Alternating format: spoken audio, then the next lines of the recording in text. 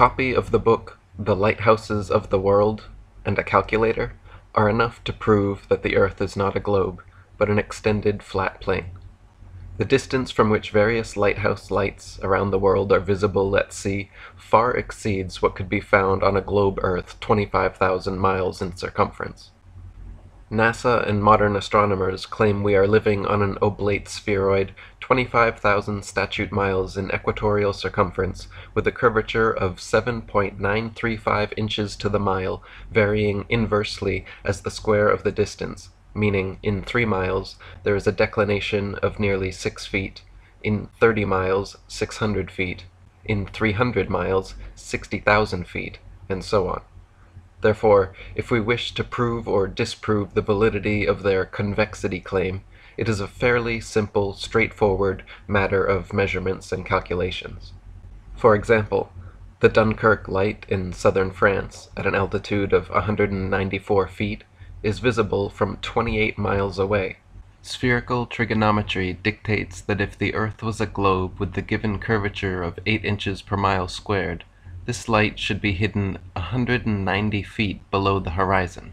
The Port Nicholson light in New Zealand is 420 feet above sea level and visible from 35 miles away, which means it should be 220 feet below the horizon. The Arago light in Norway is 154 feet above high water and visible from 28 statute miles, where it should be 230 feet below the horizon. The light at Madras on the Esplanade is 132 feet high and visible from 28 miles away, where it should be 250 feet below the line of sight. The Cordonnin light on the west coast of France is 207 feet high and visible from 31 miles away, putting it 280 feet below the line of sight.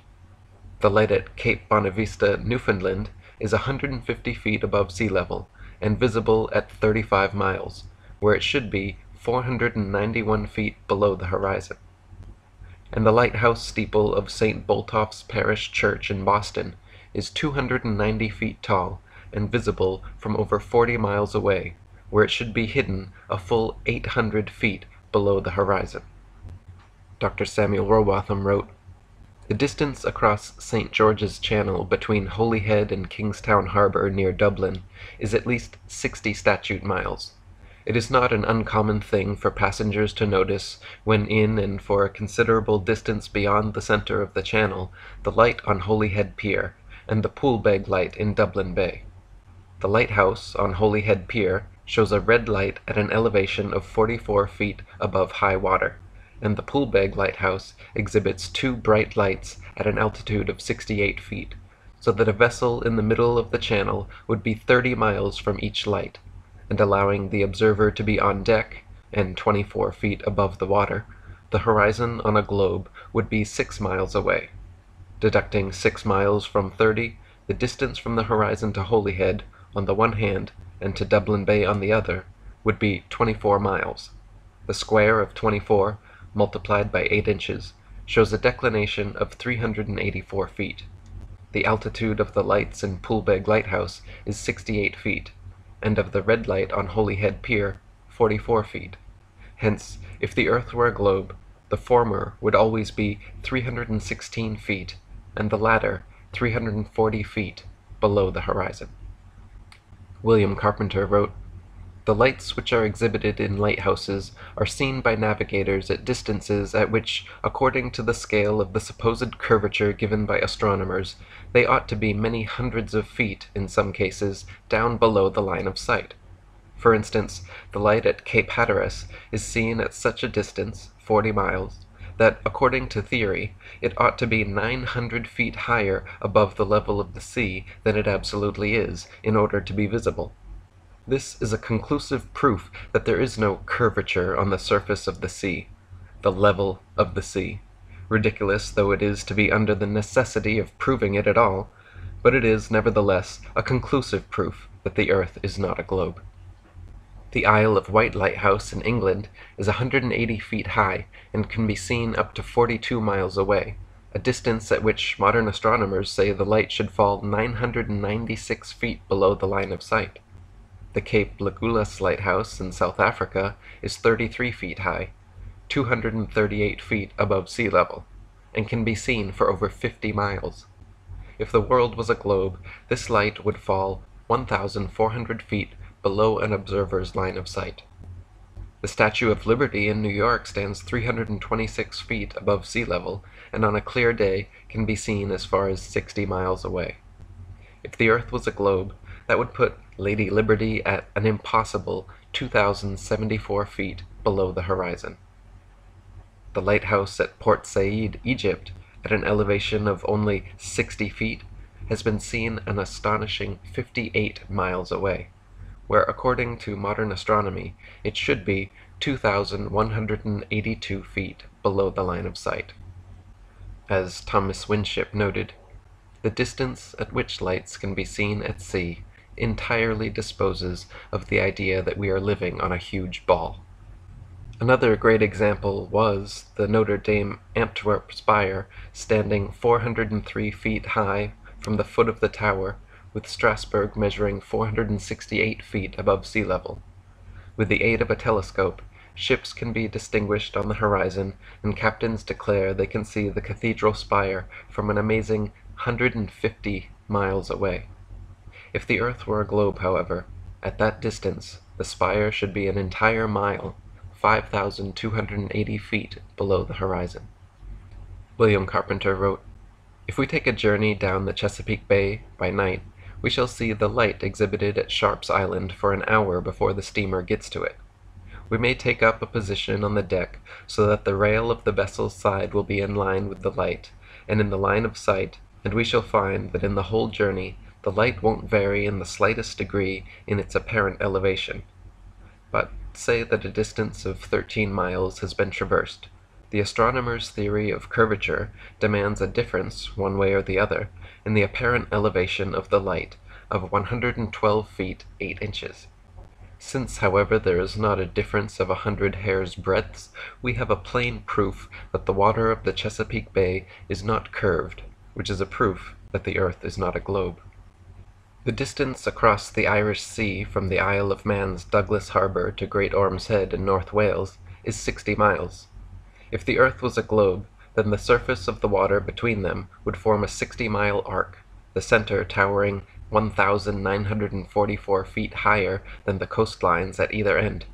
It is well known and easily verifiable, however, that on a clear day, from a modest altitude of 100 feet, the Great Orme's Head is visible from Douglas Harbour. This would be completely impossible on a globe of 25,000 miles. Assuming the 100-foot altitude causes the horizon to appear approximately 13 miles off, the 47 miles remaining means the Welsh coastline should still fall an impossible 1,472 feet below the line of sight. Samuel Rowbotham wrote, "In the Times newspaper of Monday, October 16, 1854, in an account of Her Majesty's visit to Great Grimsby from Hull, the following paragraph occurs. Their attention was first naturally directed to a gigantic tower which rises from the center pier to the height of 300 feet and can be seen 60 miles out at sea. The 60 miles, if nautical, and this is always understood when referring to distances at sea, would make 70 statute miles, to which the fall of 8 inches belongs. And as all observations at sea are considered to be made at an elevation of 10 feet above the water, for which 4 miles must be deducted from the whole distance, 66 statute miles will remain, the square of which, multiplied by 8 inches, gives a declination towards the tower of 2,904 feet. Deducting from this the altitude of the tower, 300 feet, we obtain the startling conclusion that the tower should be at the distance at which it is visible more than 2,600 feet below the horizon." Indoctrinated naysayers will often retort that light refraction off the water's surface somehow could account for such phenomena.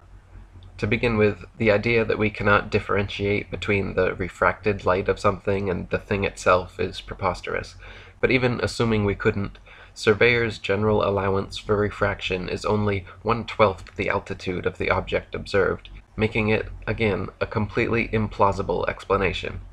Using the previous example of 2,600 feet divided by 12 gives 206, which subtracted from 2,600 leaves 2,384 feet unaccounted for that the tower should have remained below the horizon. Thomas Winship wrote, "In September 1898, I received a letter from Australia in which the writer says, 'In the year 1872, I was on board the ship Thomas Wood, Captain Gibson from China to London. Owing to make a long passage, we ran short of provisions, and so short after rounding the Cape that the captain spoke of putting into St. Helena for a supply. It was then my hobby to get the first glimpse of land, make a survey, just as the sun would be rising. The island was clearly in view, well on the starboard bow. I reported this to Captain Gibson. He disbelieved me, saying it was impossible, as we were 75 miles distant. He, however, offered me paper and pencil to sketch the land I saw. This I did. He then said, 'You are right,' and shaped his course accordingly. I had never seen the island before, and could not have described the shape of it had I not seen it. St. Helena is a high volcanic island, and if my informant had seen the top only, there would have to be an allowance made for the height of the land. But as he sketched the island, he must have seen the whole of it, which should have been 3,650 feet below the line of sight, if the world was a globe." In Chambers' Journal, February 1895, a sailor near Mauritius in the Indian Ocean reported having seen a vessel which turned out to be an incredible 200 miles away. The incident caused much heated debate in nautical circles at the time, gaining further confirmation in Aden, Yemen, where another witness reported seeing a missing Bombay steamer from 200 miles away. He correctly stated the precise appearance, location, and direction of the steamer, all later corroborated and confirmed correct by those on board. Such sightings are absolutely inexplicable if the Earth were actually a ball 25,000 miles around, as ships 200 miles distant would have to be well over 4 miles below the line of sight. William Carpenter wrote, "Astronomers are in the habit of considering 2 points on the Earth's surface without, it seems, any limit as to the distance that lies between them as being on a level, and the intervening section, even though it be an ocean, as a vast hill of water. The Atlantic Ocean, in taking this view of the matter, would form a hill of water more than 100 miles high. The idea is simply monstrous, and could only be entertained by scientists whose whole business is made up of materials of the same description, and it certainly requires no argument to deduce, from such science as this, a satisfactory proof that the earth is not a globe. Every man in full command of his senses knows that a level surface is a flat or horizontal one, but astronomers tell us that the true level is the curved surface of a globe. They know that man requires a level surface on which to live, so they give him one in name, which is not one in fact. This is the best that astronomers with their theoretical science can do for their fellow creatures: deceive them." Reverend T. Milner, in Atlas of Physical Geography, wrote, "Vast areas exhibit a perfectly dead level, scarcely a rise existing through 1,500 miles from the Carpathians to the Urals. South of the Baltic, the country is so flat that a prevailing north wind will drive the waters of the Statner Half into the mouth of the Oder, and give the river a backward flow 30 or 40 miles. The plains of Venezuela and New Granada in South America, chiefly on the left of the Orinoco, are termed llanos, or level fields. Often, in the space of 270 square miles, the surface does not vary a single foot. The Amazon only falls 12 feet in the last 700 miles of its course. The La Plata has only a descent of 1/33 of an inch per mile."